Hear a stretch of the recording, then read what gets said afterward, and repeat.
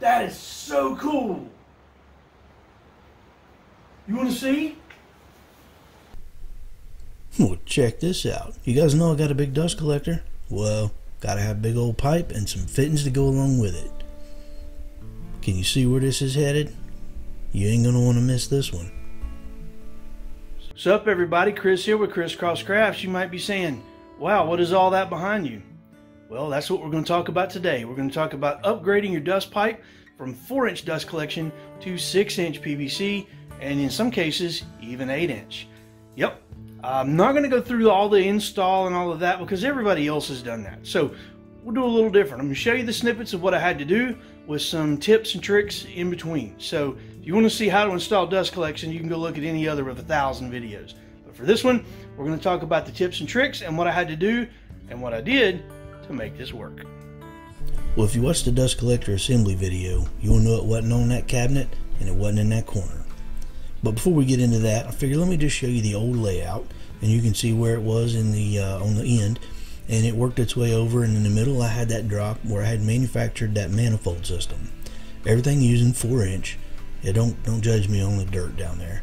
And it went across and went over to the miter station, and that was essentially it. It didn't go any further than that. Well, I took some time and laid this out, and pause here if you need to. I stink using SketchUp, so I laid this out in Vectric. Yeah, Vectric, CNC software. But it allowed me to get everything dialed in, get all my measurements right, and get this laid out. Well, knowing I was going to be doing this, I knew I was going to need some help. Well, I was going to be doing this alone, so I made myself a dead man, and I utilized the micro jig match fit system to do that. So the key is once you get this thing sort of stabilized with the first clamp, like that, push it snug, get it just barely snug. Then you bring this X clamp here and get that X pad lined up just right there, and you just take advantage of the features on this clamp. So let me get this right here. Just like that.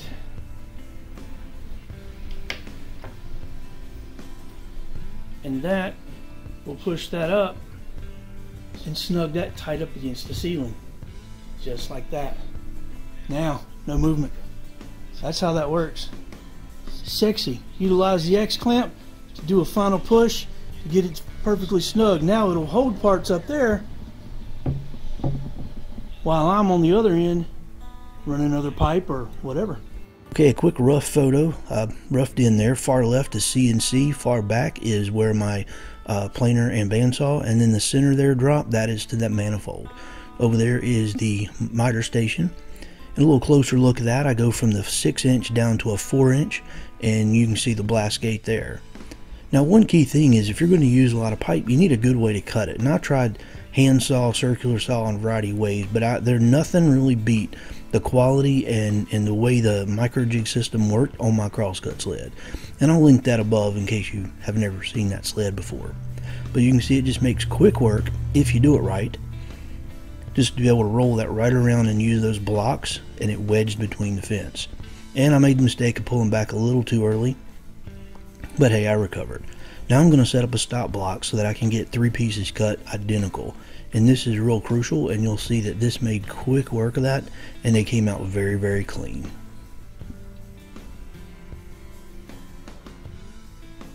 Okay, so I'm working on some 8-inch pipe, and the inside diameter of 8-inch PVC is just a little over 7 7/8. The problem is, if you're trying to convert that to 8-inch clear hose, well, that don't work. And you don't really want to put anything else on the inside. It reduces the inside diameter, which would reduce your airflow. But I did find this. This is a sleeve for HVAC, and this literally will slide right in there, and I can give that a little bit of a pounding in to drive it in tight to get rid of these little crimped areas that are going to reveal. And then on the back side, I'm going to come in and smooth that out with some silicone, possibly even a layer of tape of this tape, the film tape, very thin layer. I probably will do that as well. So that is what I'm looking at to convert the 8-inch PVC over to 8-inch clear hose. Now, since I'm using this 8-inch PVC, I needed to reduce that from 8-inch standard PVC down to the 6-inch sewer and drain. Well, the way I solved that problem was the bell end on the sewer and drain actually will fit into a standard 8-to-6 reducer, and that worked out really perfectly. It's really snug, but you drive it in with a mallet lightly and it does a great job, and it's seated, you know, all the way back to here. So this is a great transition if you're going to use 6-inch sewer and drain and you need 8-inch PVC, which was all I could find locally. This is the only way that I found to be able to do that and do it well. So the 8-inch to 6 reducer goes right onto the 8-inch pipe, and the bell end of the sewer and drain fits right inside of that fitting. Okay, so pro tip here, assemble as much as you can on the bench. I know it's awkward and bulky, but it's a lot easier to do than trying to assemble that on the ceiling, especially with these funky angles and odd parts. So, and you can see that dead man made real good work of that and really did help to support that while I went back and fastened that other end.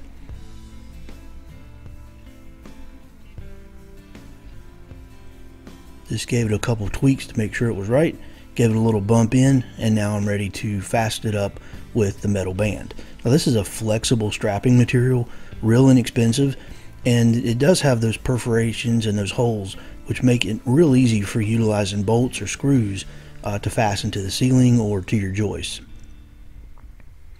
And I'm just using some small screws with nuts to make that loop and keep that fastened together, and that just makes sure that it's secure when I put it up on the ceiling.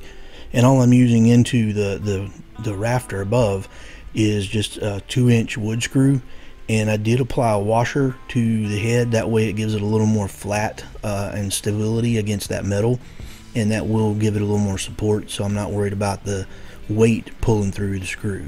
So anyway, that worked out pretty well, and I love how I make funky faces.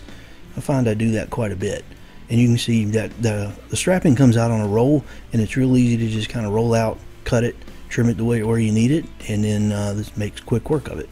And this is a good shot of the screw going right into the rafter above, wrapped around, and then going to be fastening to the joist on the other side. And I will say it is key, if you're going to strap this, be sure you have a long enough screw to reach your rafter and give you plenty of meat into the rafter to hold it, but also that you are actually going into a rafter. Don't trust your sheetrock to support this. These pipes get quite heavy, especially when you add multiple, and I did put plenty of the strapping there. This is a quick shot of the clear view 6-inch to 4x4, and there's another one, 2 of them, and those are really nice. Those do have the blast gates installed, and that's a quick shot of the whole unit right there, and you can see the whole shop laid out. We're roughed in. There's a couple drops that I need to do. I did this and didn't like it, so we're going to nix that, and I'm going to make my own. And this is the blast gate, and I looked for several different options and videos of people doing it and decided I was going to kind of make my own variation of all the options that I saw. And being I was doing something custom, which I'll explain here in just a moment, I needed something custom. So this is what we did. Cut it out on the CNC and made quick work of that, and this was a great addition, and I could see where I would probably want to do this again in other areas. Okay, so I did this a little different. You may notice that these are a little larger than this last hole on the back, and there's a reason for that. Because of where I ended over there, I'm ending with a piece of pipe. Well, I need a bell end or a fitting to go there, and then a piece of pipe so that that fitting on the left of that can fit that. So this is a bell end on the pipe that I cut off, and you can see this is going to fit right down in there like that, pretty snug. Then I'll have a piece of pipe for the other side that will work, that fitting will then fit back onto. So let's hope that works like a champ. So I figure my ramblings were a little confusing, but essentially I needed a piece of bell on one end and a piece of regular pipe on the other. And then I used a scrap piece of L-channel from a stand that I never assembled to mount it to the top, and that's what's actually going to fasten between the two joists. Look at the logo. Look at that. Beautiful. And so I took a splice and just cut it. And this is what's going to sort of convert from the piece of pipe over to this unique looking system here with this little 4-inch swivel ball. And I couldn't find anything good, but I found a rubber boot, and that worked fantastic to support the hose and that little splice up to that unit. And I wanted to give it a quick test, and so one thing was my little portable downdraft table. So I hooked up one of the sections of hose to that, and I wanted to get an idea of how well that was working, because before, with the standard unit that the dust collector I was using before, this did not pull dust very well. So this is how this works. You open up the gate to the area you want to go to, and you can see the dust coming off of there getting pulled right down into that downdraft, and it did not do that very well with the 1.5 horsepower. This dust collector is amazing. It really does suck.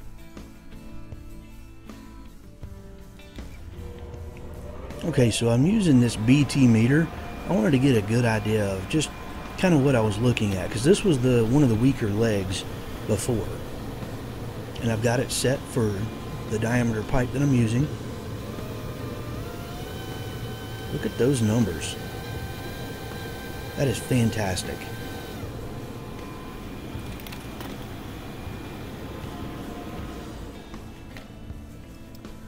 That 900 you saw, that was with 3 ports open. Yeah.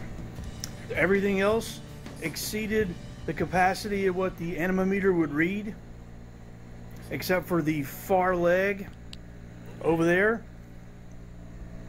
And over there, I still got 1560.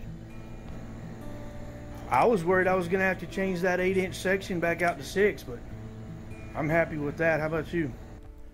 Okay, so you can pause here if you need to. These are the readings before and after with the 8-inch and 6-inch pipe versus the old 1.5 horsepower that was only 4. What a difference.